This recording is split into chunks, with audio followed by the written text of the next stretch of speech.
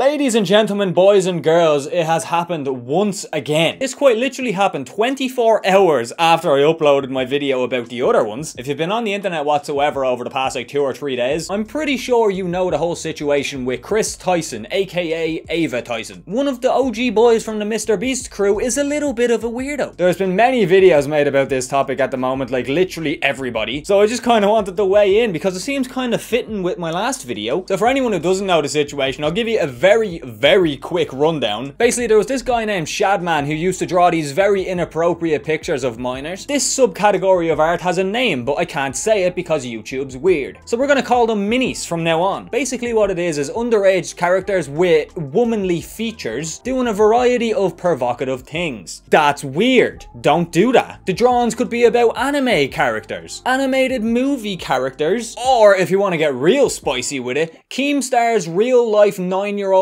daughter.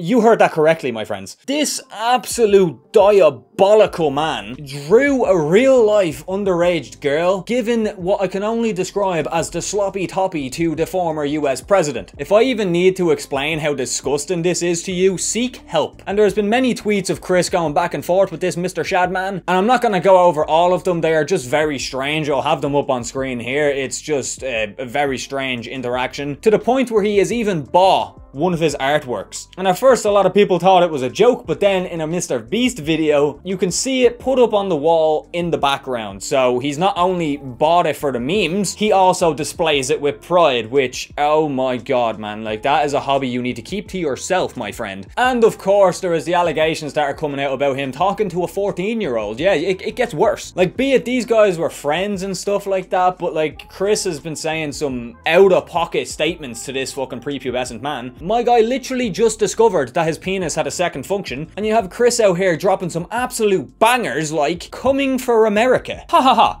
Very funny, Kris. Very funny indeed. Now, this kid has come out saying that he doesn't feel like he was groomed or anything like that, and of course you don't. Most kids that this happens to, especially if it's someone that they look up to, they don't really see anything wrong with it. Like, for example, something similar happened to me, not to this extent, but when I was about 13, 14, me and one of my other friends had a mutual friend, and he would have been about within the range of like 18 to 20. And this friendship started off very nice, actually. He was a very fun guy to talk to, had a lot of fun on the game. So when I got to the stage that he was asking me what colour my underwear was, I saw nothing wrong with it, until it just kept building and building, and then it just got weirder. Luckily enough for me, there was someone around me who could tell me this isn't right, and then it clicked in my mind, so I stopped talking to this person. So this is only just amplified in this man's mind. He's kind of like rose-tinted glasses, if you will. He's kind of unknowingly ignoring all of the weird shit because he looked up to Kris at this stage and considered him a friend. Allegedly sending pictures of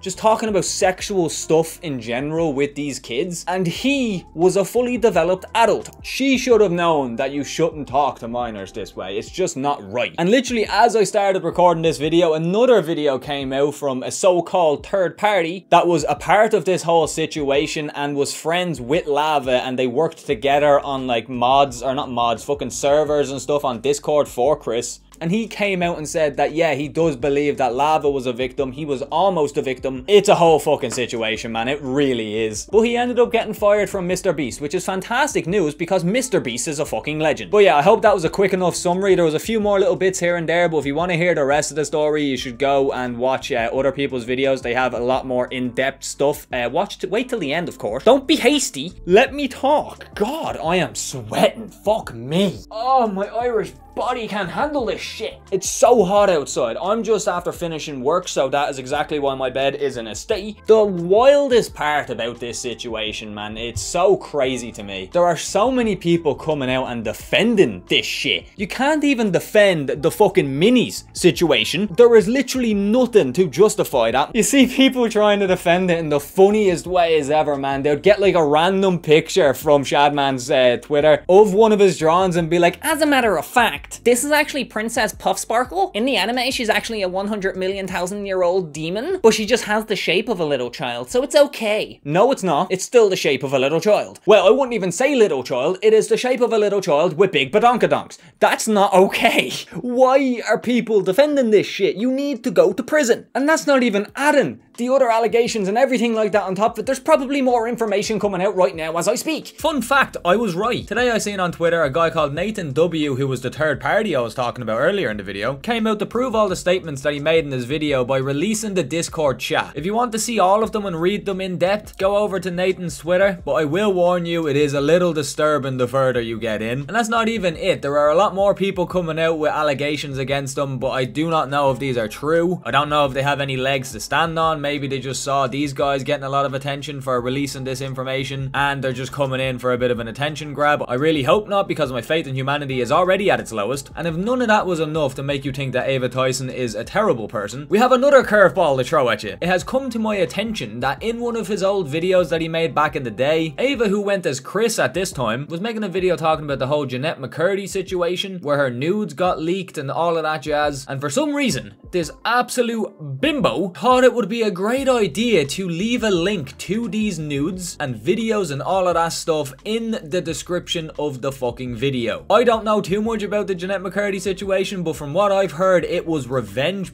that was leaked, and Kris knew about this whole situation because he was making a whole fucking video on it, and he still put it in the comments, or the fucking oh, I'm having a stroke, my guys. It's like the fucking Amazon out in here nowadays, man. If you blink, you're getting touched. It's so fucking disgusting, man. It really is. Like, I said it so many times in my other video, it's just fucking appalling. But thankfully, I don't think that Lava was ever made send pictures or anything like that in weird manners to Kris. I feel like it was only one-sided. However, the most annoying fact about this whole situation is there are people defending him. You don't want to know why they're defending him? Because he's a different person now. He has transitioned. He is now Ava, and therefore no longer a kid lover. Women can also be like this. You do know that, right? Yes, it's primarily males because, fuck me, we're strange. There are a lot of females out there also. They're just a lot more sneaky about the whole thing. So to try turn around and say that, oh, Kris is different, she's on hormones now, she's becoming a woman, or she has become a woman, is absolute fucking lunacy, man. I'm trying not to move around as much because I'm dripping from my armpits, but this is getting me riled up and my feet hurt. This is uncomfortable. To try use the trans card is fucking wild in this situation. There was one tweet that really fucking annoyed me. It sent me to the fucking gallows, my friends. It's during this whole situation, someone tweeted out saying something along the lines of, oh, the trans movement is going to be pushed back years. Thanks, Kris. Are you fucking dumb? Oh my fucking god. Not everything is about gender. Not everything is about sexuality. It's not fucking night and day here, my friends. You see a whole situation of Kris being an absolute degenerate, and your first thought is, oh no, the trans people, what are we going to do?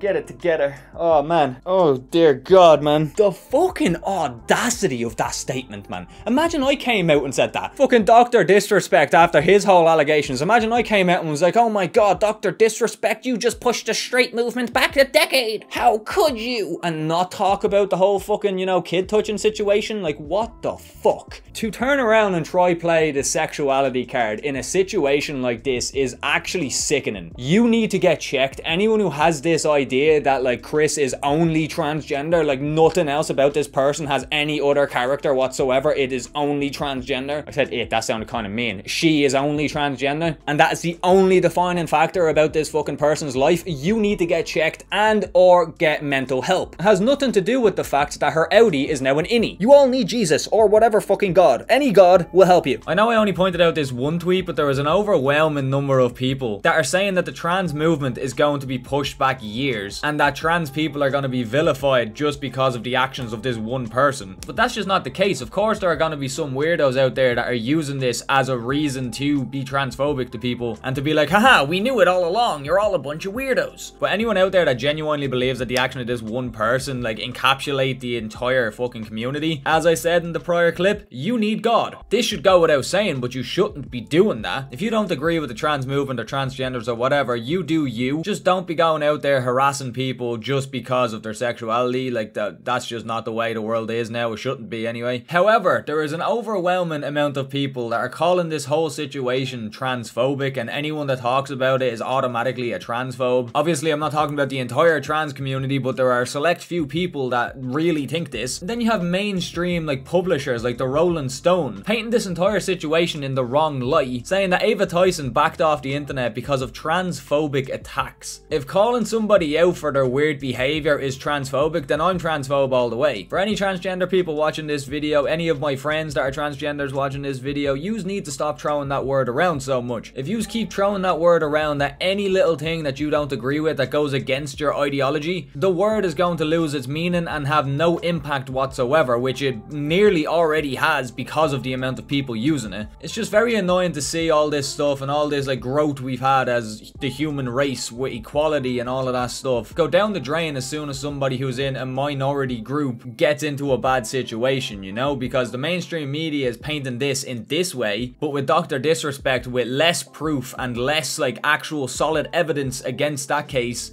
made them instantly label him as a child predator. As a straight man myself, a lot of people say I don't have the right to talk on this sort of thing for some reason, but I genuinely think that this is just a step back instead of going forward. Treat every single person, no matter their gender, their identity, their sexuality, whatever the fuck you want to say, you treat them the exact same. That is equality. You don't do this sort of thing where if a trans person gets into a fucking bit of drama, you paint it in a completely different light. It's just very upsetting and demeaning for me to see that, you know? But yeah, I hope you enjoyed this video. It's a real fucked up situation, honestly. I was smiling and laughing and making a lot of jokes in this video, but that's just what I do when I'm uncomfortable talking about something. So don't take that in the wrong way. I'm not trying to, you know, take the piss out of the whole situation or anything. But with that all said, ladies and gents, be nice to each other. Don't be fucking dicks. And I'll see you in the next video. So with that said, it's been EXO, and I'll talk to you all later. Have a good one.